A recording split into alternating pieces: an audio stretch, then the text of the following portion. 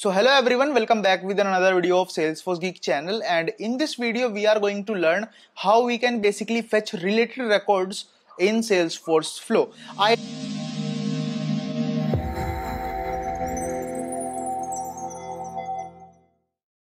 I know I already created a video on get record element, right? Why we use get record element in order to fetch the data from the Salesforce org. But in this particular tutorial, I am specifically move into how you can fetch related records based on a parent, right? So in this video, what we are going to do, we are going to see how we can fetch related record from a parent object, which is a standard object, and we are also going to see how we can fetch related records from the custom object. We are going to see everything in this particular tutorial, so without any delay, let's check it out. So first of all, what I am going to do in this tutorial, I am going to create a screen flow so that I will also help you to understand each and everything about like how we are fetching the related records, and also show you like, okay, these are the records that we get from each get record element when we are fetching the related record. So first of all, what I am going to do, I am going to click on screen flow and click create. So if you are a beginner and want to learn Salesforce flows, then I created a course for absolute beginners who want to learn Salesforce flow from scratch. This course contains more than 80 plus tutorials and 40 plus hours of content. So if you are interested to learn flows, make sure you check out the course. Link is given below into the description of this video. Now, the first thing that I am going to do, I am going to create a variable. Let's say in this variable, I am going to type account ID, or let's say account record. After this, I am going to select record global variable, and then in the object, I am going to type account, and I am going to select available for input. What does available for input means and what does available for output means? Whenever you are providing some data to your Salesforce flow, that means you need to check that particular checkbox available for input. Now, what does it mean? When we created a variable and we select available for input, that means we are providing this data to this account record variable so that we can use this particular variable in order to do some logic or whatever the thing we want to do in our Salesforce scenario. I hope this is understandable, right? Now, in the available for output means whenever you want to send the data from your Salesforce flow to any external tool, or let's say anything else. For example, you created a flow and you want to send an email along with attachments. Now, this is not doable with the standard functionality, right? So you created a Salesforce Apex for that sending email with attachment feature, right? Or let's say functionality, or let's say to achieve that send email with attachment functionality, right?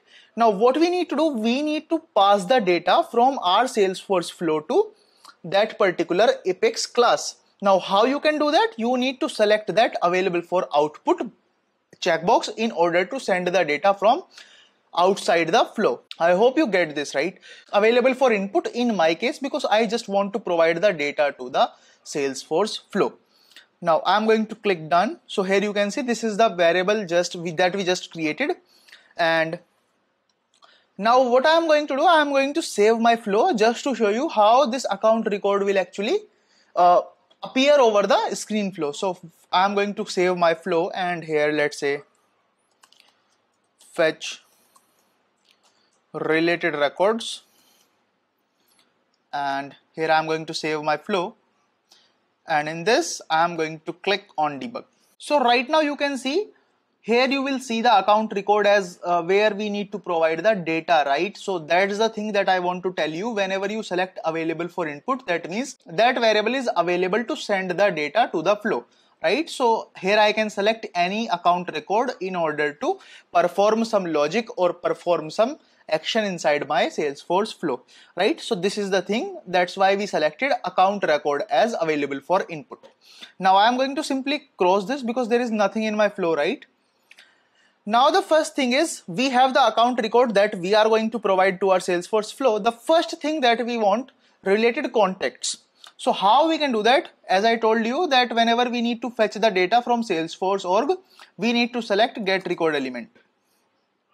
Here I am going to select get record element, and in label, let's say I am going to type related contacts, and then in the object I am going to type contacts. Right now, I am assuming that you are a newbie, right? You are having a little confusion about the relationship and all. So I will also explain you. If you go to Object Manager and go to Contact Object. Now, why I am going to Contact Object? Because see, whenever we are having a relationship between a parent and a child, relationship will always you will find on child object. So for example, account and contact are related with a lookup relationship, or you can say with cascade delete functionality, right? So child is basically contact, so you can find the lookup field on the child object. So that's why I am moving into the contact object. If I click on field and relationship, and in the quick find I type account, so you can see account name, account ID, and lookup account. So this is the lookup field, right?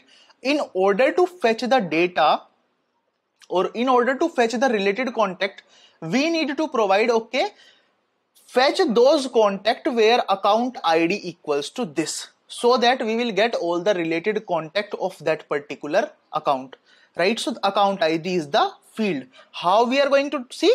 We need to go to our child object and see the relationship. Now what I will do, I will simply select account ID here equals. Now tell me from where I can fetch the account ID, or I can provide the account ID from the account record variable, right? So here in the value I am going to type account record dot ID.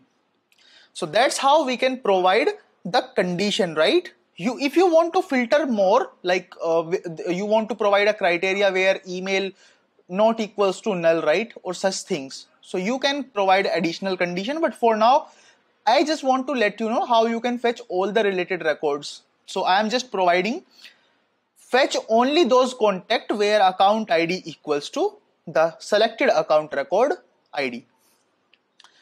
Now in this I am going to select all records, right? And after that, what I am going to do, I am going to display a screen where I am going to use a data table.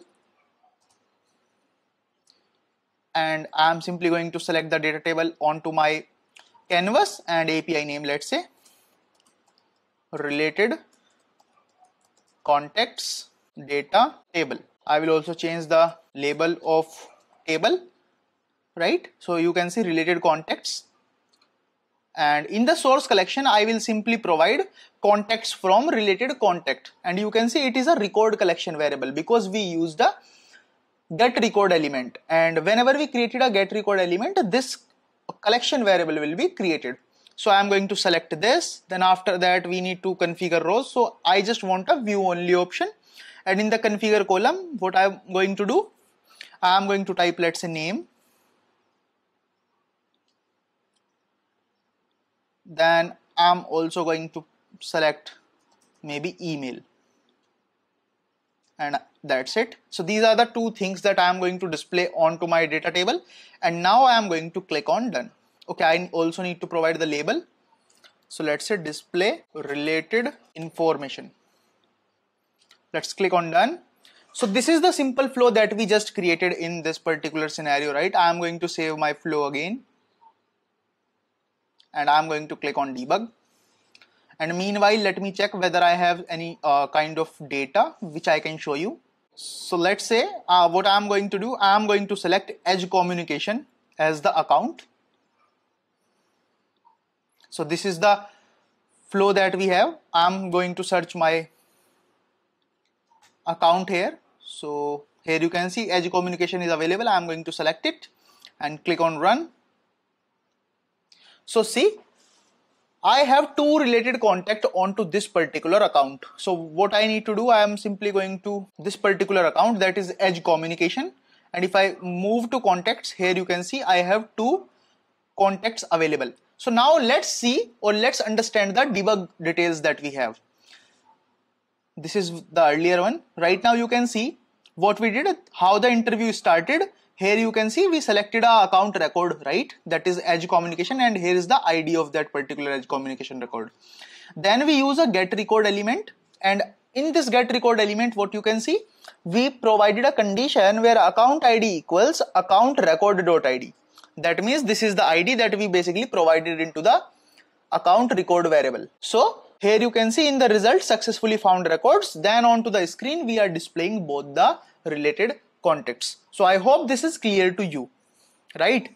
Now similarly, what I also want to display the related opportunities that we have onto this particular account. So for that, what I'm going to do, I'm going to use a get record element,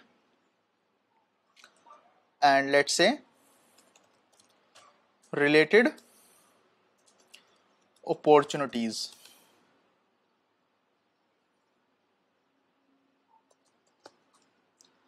And the object will be opportunity. And in the same way, as I told you, whenever you need to see the relationship account and opportunity, who is the child? Opportunity is the child. So simply go to object manager, go to opportunity, go to field and relationship, and type here account. So if you closely see in this particular object, this is the account ID or the API name, right, for account name, and it's a lookup relationship with account. So what I will do, I will simply select here account, and you can see account ID is automatically appear. I will select it, and in the same way I am going to select the account record dot ID. I hope this is clear to you. Now again I want to fetch all the records, and now onto the screen what I am going to do, I am again going to use another data table over there, and in this I am going to select related opportunities data table. Now let's say related opportunity, and I am going to select use label as the table title. Now in the source collection I am going to select opportunities from related opportunity. Now in this I am going to configure row for view only mode, and in the configure column I will add two fields, that is opportunity name and the second is stage, and let me click on done. So these are the two fields that I want to display onto the related opportunities data table, and let me click on done, and let me save this flow again. Let me click on debug. Now account record, I am going to select edge communication and click run over there. So right now you can see I have 4 opportunities available onto this particular account, right, and 2 contacts. And in the same way, as you see, first what we did, we fetch all the related contacts. Now in the same way we fetch the related opportunities. So now you will understand how we are actually fetching the data based on a particular parent ID, right? So I think these 2 examples are enough in order to understand things, right? Now what I will do, I will create another flow just to show you how it will basically work with a custom object. So if you closely see in the object manager, if I type project,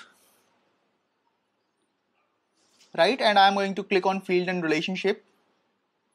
So right now you can see I have maybe a lookup field. Yes, so I have a master detail field in this, and to which object? Opportunity object, right? So right now you can see opportunity underscore C is the API name, and how it is related with opportunity, basically with master detail relationship, where opportunity is parent and project is a related child, right? Here you can see opportunity object. Now what I am going to do, and you can see the reason why I am on project object, because it is a child, so the field will be visible on the child object. Now if I move to the flow, and here I also need to create another flow in order to show you the custom object, how you can fetch the related custom objects, right? So I will build a separate flow for that. I will create a new flow, and I am going to select a screen flow and click create. And this time what I am going to do, first of all I am going to create a new resource, similarly as I did for the account, right? Here I am going to type a variable, let's say opportunity record, data type would be record, available for input, and it is of type opportunity, right? Now you should know like why I selected up available for input, so that I can provide the data to my flow. I am going to click on done. Now in this I am going to select get record element in order to fetch the related projects. So here I am going to type related project, and in the object manager I am going to type project. So here you can see project __ C is available. Now the condition that I am going to provide here, if you closely noticed, opportunity __ C, this is the field that we need to provide. So here I am going to type opportunity. So see, it is automatically appear over there, equals opportunity record dot ID. Now see, opportunity record will store opportunity data, and if I use dot notation dot ID, it will bring me the ID of that particular opportunity, right? So similarly, what I will do, I will select all records and click on the screen component, and in the same screen I am going to select a data table, and in the data table what I will do, related projects. Okay, I need to provide a underscore, and let's say projects data table, and in the label I am going to type related projects, use label as a table title, configure rows view only, configure column. Okay, first I need to select a source collection. So in the project from related project, it is under record collection variable. I need to select this, and then I need to provide the name of the project, and let me select, let's say another, let's say end date, right? And I'm going to click on done, and also provide the label display project info, click done. So this is the simple flow that we have. I am going to save my flow, show related projects. Let me click on save. Now the reason is why I am using screen flow, so that you will also understand, okay, this is the data that we have, right? So if I click on debug, and let me check any opportunity where I have some projects available. Let me click on, so yeah, into this particular opportunity I have 3 projects actually available. So what I will type here, edge SLA. So here I am going to select it and click on run. So you can see these are the 3 projects that we have, and that's how we can fetch custom object. The only difference is in custom object relationship you will find __ C, and account ID is the standard relationship that we have with account, contact, account, opportunity. But opportunity and custom object project having a custom master detail relationship, right? So that's why we have a __ C over there. So I hope you understand the difference and how to identify a relationship where you will find that particular relationship on which object, child object. So I hope this is clear to you, and that's it from this tutorial. It's just I want to show you how you can fetch the related records, or how you can find the related records in your Salesforce flow. If you like this video, please hit the like button and subscribe this channel for more such videos. And if you are interested to learn Salesforce flows from scratch, make sure to check out our flow course, or you can also check out our Salesforce Geek channel for more such videos. Thank you.